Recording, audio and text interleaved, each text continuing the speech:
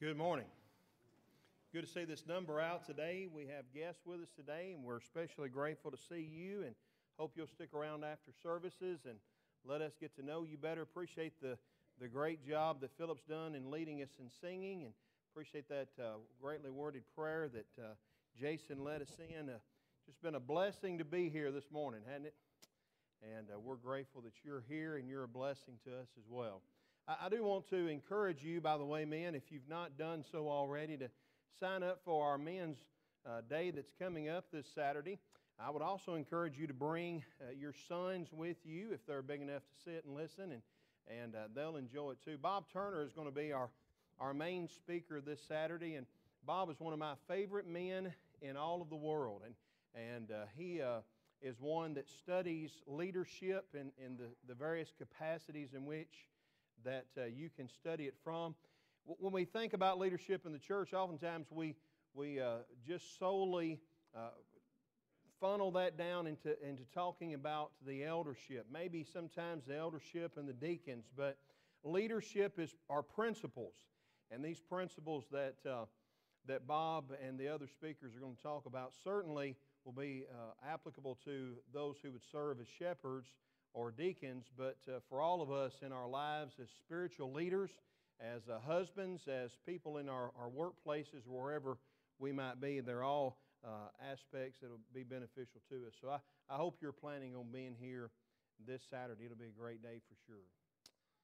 If you open up your Bibles to Romans chapter 2, in the book of Romans is where we're really going to spend our time today. You know, we have been for a couple of weeks now, we've been looking at this idea of one word and back to basics and some of those kinds of things that we have set out this year to try to really focus our attention on, and looking at one word that would help us get back to the basics, help us to get a good foundation of the things that God would have us to know, and looking at really one concept at a time and one word at a time. And so last week we began that idea by looking at a mini-series of lessons where we've been talking about the roots of our redemption. Last week, of course, we talked about sin and how that is a fundamental idea that we have to really get as we seek to be who God would have us to be, as we look into His Word and try to be the people He would have us to be. We've got to understand what sin is and what sin does. And from the very beginning, in the Garden of Eden, it's that sin that separates us from God. And it's that sin that ruins our relationship and even our lives, but ruins our relationship with Him. And because of that sin, we talked about last week that there were certain punishments that God put into place for mankind. And of course, that's because that sin, being a just God, He requires there being a penalty for. And we understand that in life, don't we? You know, if you're a school teacher and you tell your class, I want you to write a research paper on the Emancipation Proclamation. It has to be 10 pages long, and if you do not write this paper, you're going to fail American history. And if you do this paper and do it well, then we're going to have an ice cream party for everybody that does their assignment. And at the end of the assigned time, 24 of your 25 students come in and they've done the paper. And then little Johnny comes in and he said, I just didn't do it. Why not? Well, I just didn't want to do it. Well, that's all right. You're still going to make a B and you get to come to the ice cream party. Everyone in your class, except for Johnny, he would think you were the best teacher ever, of course, right? But everyone else would say that's not fair, right?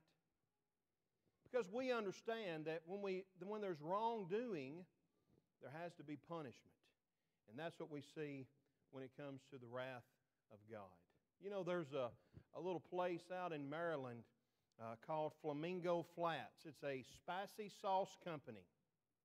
And their motto is, life is too short to eat dull food. And so they have this wide array of all these different kinds of spicy hot sauces that you can buy, and they've got all of these very curious names involved with them, like Sting and Linger, or Dave's Insanity Sauce.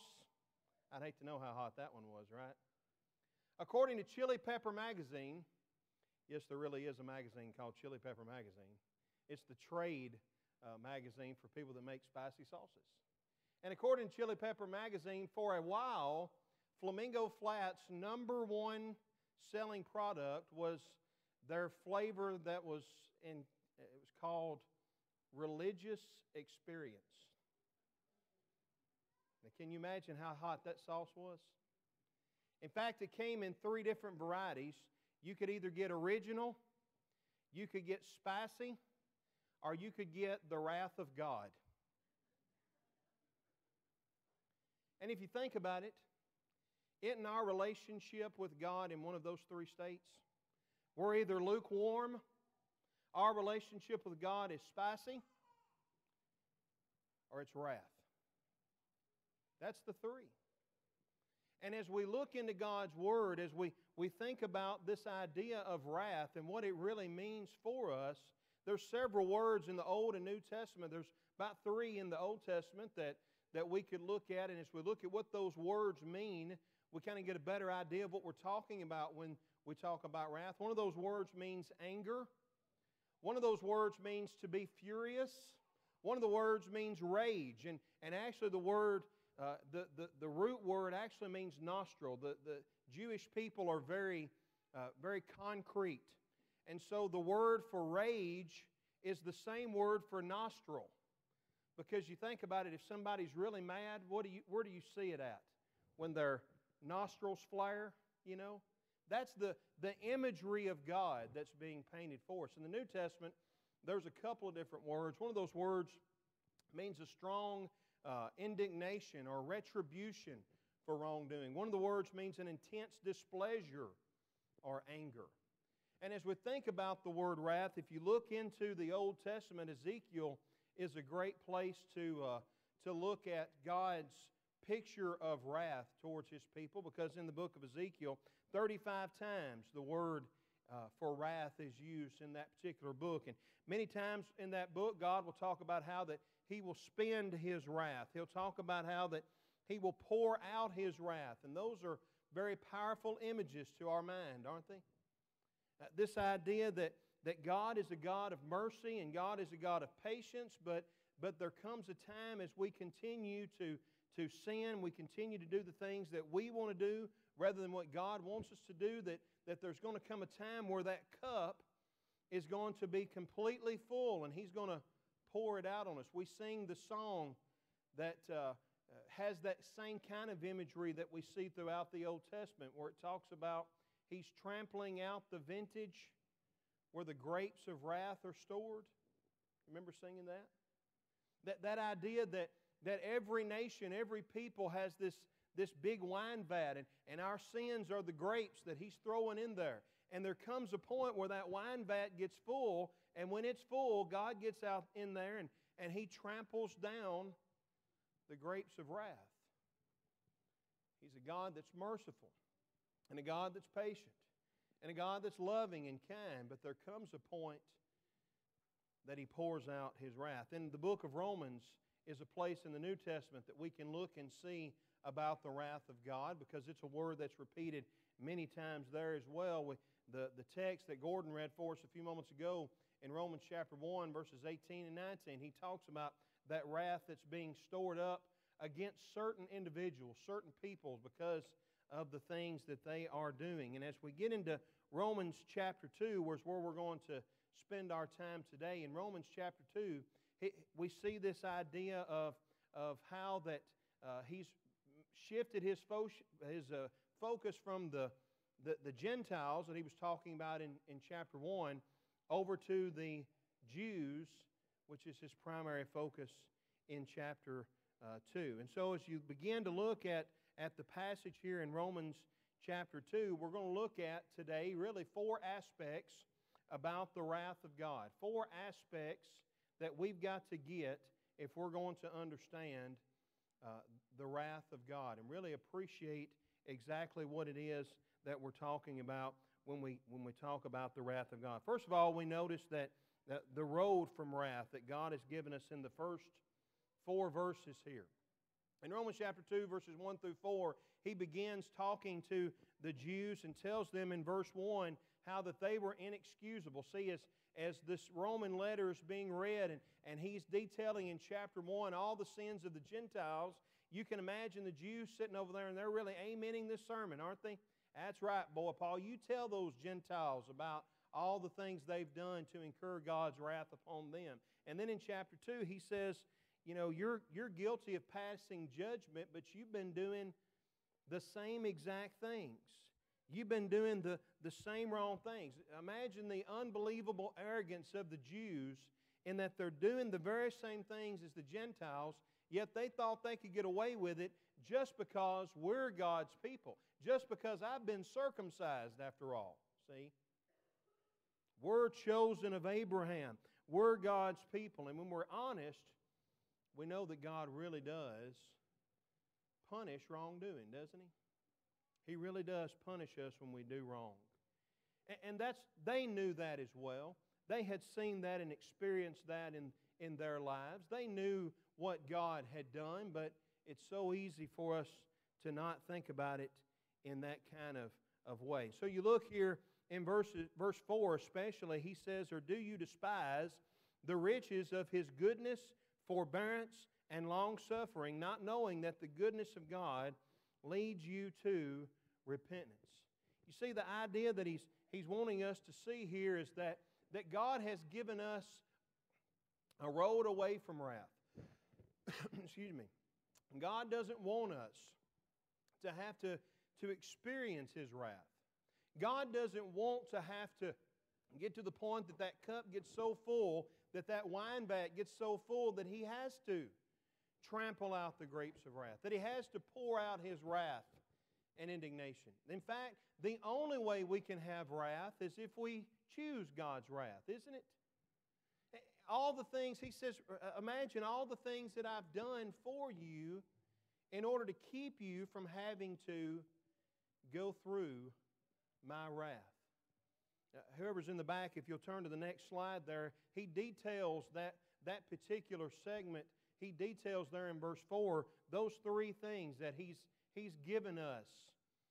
That pathway away from His wrath. He talks about how, first of all, that He's given us His goodness or His kindness, His mercy, His lovingness, His kindness and goodness has been shown to us in so many ways. God could have reacted to our sins in anger. What we deserved is death. What He should have done was strike us down immediately, but He didn't do that. Instead, He showed us goodness and kindness. It's the same word that we find over in Romans chapter 11 and verse 22, where He says, therefore consider the goodness and severity of God. For those who fail severity, but towards you goodness, if you continue in His godliness. God should have immediately struck us down, but He didn't. He was good to us and showed us instead His kindness. And then He talks about His forbearance or His tolerance, that this amount of time that He has given us, His restraint or His lenience towards us. If you look back into Romans chapter 3 and verse 25, talking about Christ, he said Christ was one that He sent to be a propitiation by His blood through faith, to demonstrate His righteousness through His forbearance. Not that He puts up with sin, but that He puts up with us while we are in sin. He doesn't just strike us down because of His goodness. He bears with us. He gives us time in order to repent and turn from those things. And it's a very similar idea that He mentions this third concept of long-suffering or patience, endurance, being slow to act. He gave them time. He allowed their wickedness to continue over time, not because He enjoyed sin. He despised it. He hated it. It hurt Him to see His people choose sin over Him.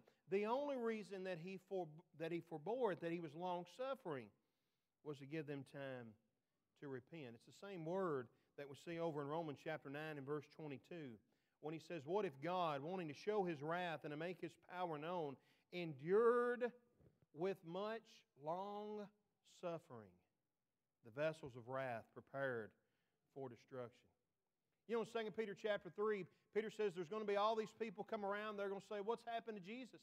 We've been here all this time. Some have fallen asleep. They've died, and they still hadn't seen Him return. And in 2 Peter chapter 3 and verse 9, He reminds them that the Lord is not slack concerning His promise, as some men count slackness, but He is long-suffering towards us. Why? Why does He show His goodness? Why does He show His kindness? Why does He show His forbearance and His long-suffering? Because He's not willing that any should perish, but that all should come to repentance. That's what God wants. So the only way that we can have His wrath, God's wrath, is if we choose God's wrath. Go to the next slide and you'll see number 2 on your outline there is the idea that not only is there the road away from wrath, but God, we see in Romans chapter 2, tells us about their response to His wrath. After all God has done for them, what's their response to Him laying out this road away from His wrath? Well, in verse 5, He says, but in accordance with your hardness and your impenitent heart, you are treasuring up for yourself wrath in the day of wrath and revelation of the righteous judgment of God. How did they respond to these things? They were hard-headed. They were hard-hearted. They had an unrepentant heart because they said, I don't care what God has done. I don't care about the wrath that's coming. I'm going to live the way I want to live. I'm going to do whatever I want to do. So what does that leave? When God says, here's the alternatives. You can have wrath or you can have reward. You can serve me or you can serve sin. If you serve sin, you get punishment. If you serve me, you get eternal life. And we say to Him, well, I'm going to do what I want to do. What's left for Him to do? But wrath. And that's all we have. This storing up of wrath. That again goes all the way back to that Old Testament imagery. That cup is being filled up, isn't it? Filled up with the wrath of God. The more we sin without penalty, the more that cup fills up. And when it's full, there is no more kindness. So when will that day of wrath come? Well, He tells us in the day of revelation. The day that His judgment, that His wrath will be revealed. And that's a day that we don't know when it is. But verse 2, He talks about the judgment of God that's coming. Jesus talked about over and over how that there was going to be a great day that's coming. All the prophets have been all talking about this great day of the Lord, and sometimes that was the day when Jesus would come, and sometimes that was the day when the gospel would come, when the church would be established, and sometimes it's talking about that final day when we're all going to stand before Him and give an account. And because God has given us this fair warning, He's told us it's one of two ways. And because God has said repeatedly what His wrath is and how terrible a thing it would be, and because He has been so good and kind to us, because He's been so long-suffering and patient with us, when we get to that point, who can say that's not fair? When Johnny had the 2 weeks to write the paper and he knew all along what was going to happen if he didn't, and he walks in and he doesn't pass American history, and he doesn't get to go to the ice cream party, can Johnny say, well, teacher, you're not fair? Can he say that? He can't, can he? And we understand that with our relationships with each other. We need to understand that with God. He says that it'll be a righteous judgment of God because He's warned us of His wrath. And He's shown us that the only way we can have God's wrath is if we choose God's wrath. If you go to the next slide there, whoever's in the back, and you see that third aspect of God's wrath that we see in your outline there is the righteousness of God. The righteousness of God. Notice in verse 6, He says that He will render, talking about God, He will render to each one according to his deeds. And what He does here in verses 6 through 10, it's a study on life choices. We've got a choice to make. In fact, the grand choice that we make is made up of a bunch of little choices that we make throughout our lives. And ultimately, He's going to say in Romans chapter 6 and verse 16 that we are slaves to whom we submit ourselves to. If we choose to submit ourselves to sin, we're a slave to sin. If we choose to submit ourselves to God, then we are a slave of righteousness. We're going to be a slave to what we obey. It's a choice that we make. And the only way we'll have God's wrath is if we choose God's wrath. There's a man by the name of Rob Bell who's made himself famous and rich with his book that's entitled Love Wins. And the concept of this book is that God loves everybody, and because God loves everybody, that means God's not going to punish anybody. That we're all going to be fine, that God's not going to pour out His wrath to any one of us, that there's going to be a time where God's going to reward some more than others, but God loves us all, so there's going to be... That's a great concept, isn't it? Wouldn't that be wonderful if that was true? But it's not. Jesus said in John chapter 5, verses 28 and 29, that there's going to be a great day of separation between those who are righteous and those who are unrighteous. We sing sometimes, Jesus is coming soon, morning or night or noon. Many will meet their doom. Trumpets will sound. All of the dead will rise. Righteous meet in the skies, going where no one dies, heavenward bound. There's going to be a separation. When Jesus comes again, whenever that is, it's going to be too quick for some people, isn't it? If we've suppressed the truth and not realized what that means. So if you go to the next slide, you notice what he talks about with this righteousness of God. He tells us basically that there's one of two ways we can go.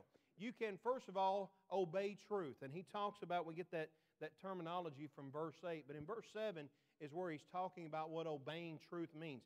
If we obey truth, he says, eternal life to those who by patient continuance in doing good seek for glory, honor, and immorality. Obeying truth means doing what's right. It means doing what is good in the sight of God. If we do that, he says we get some things. God gives us certain things, those who obey truth, who are doing what is right. First of all, he says they have eternal life. That's that right relationship with God and with Jesus that begins here in our obedience to Him and goes throughout all eternity. John chapter 17 and verse 3. Second of all, he says we receive glory in the same way that Hebrews 2 and verse 7 says that Jesus received glory, that God glorified Him to where He is. He says that we'll receive honor. In other words, we'll get that crown of righteousness that Paul talks about in 2 Timothy chapter 4, verses 7 through 8, that's been laid up not for me only, Paul says, but to all them that love His appearing. When Jesus comes back, the only way we'll love His appearing is if we've obeyed truth. And he says we get immortality. Not immorality, immortality. We'll get immortality. 1 Corinthians chapter 15, verses 53 through 54, he talks about how that this mortal body is going to put off mortality and put on immortality. Live forever. But he starts off all that by saying that it begins with patient continuance. We've got to do it to the end. And if we serve God, if we obey truth, and we do it to the end, he says this is what we get. If you go to the next slide, you see the other side of the choice. And the other side of the choice is, rather than obeying truth, we're going to obey unrighteousness. Obey unrighteousness. Notice what he says in verses 8 and 9. But to those who are self-seeking and do not obey the truth, but obey unrighteousness, indignation and wrath, tribulation and anguish on every soul of man who does evil, of the Jew first, and also to the Greek. If we obey unrighteousness, then what we get are these things. If we're doing evil, if we're self-seeking people, as he talks about here, seeking to serve ourselves rather than the Lord, then what we get is anguish, full of distress and turmoil. We get wrath. God is livid that someone would ever treat His Word and His Son in that way that we have. We get indignation. The word means disgust. God is disgusted with us.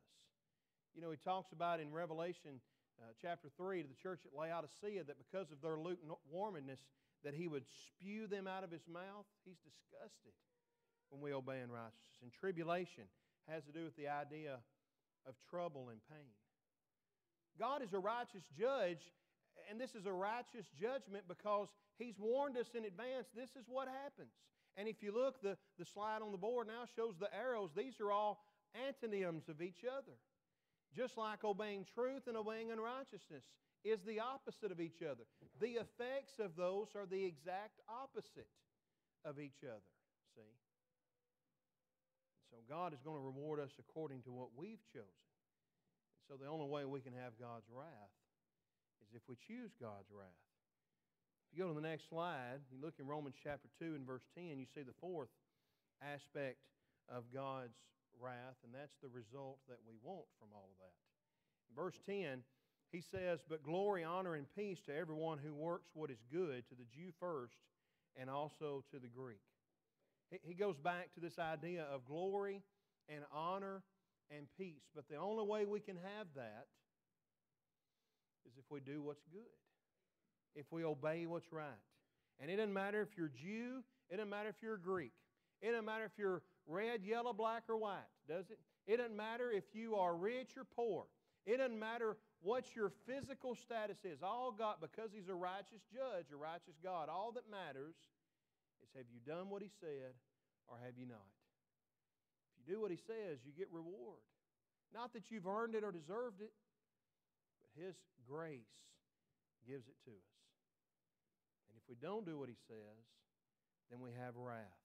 You know, we sing sometimes, "In Christ alone my hope is found." Go to that next slide there. "In Christ alone my hope is found." Flip over in your Bibles a couple pages to Romans chapter 5 and verse 9. In Romans chapter 5 and verse 9, Paul connects several significant terms with the concept of God's wrath. He mentions there our being justified and our being saved. We're justified just as if I'd never sinned, so we don't get God's wrath. We're saved from the wrath of God that our sins has earned us. He says that all of that is a result of the blood of Christ. See, in Christ alone my hope is found, because the blood of Christ is the only thing that can help us to escape. It's the only way by which we can escape the wrath of God. Think about the significance of the blood of Jesus. You know, we sing, "What can wash away my sins? Nothing but the blood of Jesus." What can make me whole again? Nothing but the blood of Jesus. We sing, "Alas, and did my Savior bleed, and did my Sovereign die? Would He devote that sacred head for such a one as I?" At the cross, where I first saw the light and the burden of my heart rolled away. It was there by faith I received my sight, and now I'm happy all the day, because by the blood of Christ, I don't have to choose the wrath of God. The roots of our redemption began in the Garden of Eden when man first chose sin and had that separation between God and man. And God, because He's a holy God, said, "I can have no part of sin."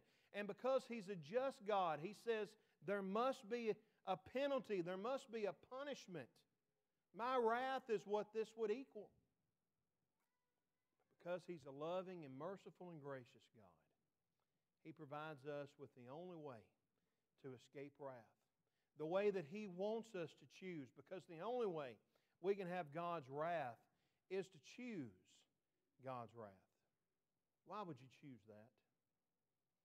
If this morning you realize I hadn't been obeying truth, I hadn't been doing the things that I should, I need to come back to the Lord. I need to have that blood of Christ wash away my sins. If we believe that Jesus is God's Son, if we accept Him as Lord of our life, if we confess that He is our Lord before others, and we can be baptized, immersed. Romans chapter 6 tells us that when we are baptized, we're baptized into His death where He shed His precious blood.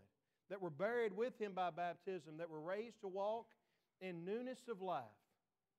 It's through baptism that we reach the death of Jesus, that we reach His blood. 1 John chapter 1 tells us that if we walk in the light as He is in the light, that the blood of Christ continues to cleanse us from all unrighteousness.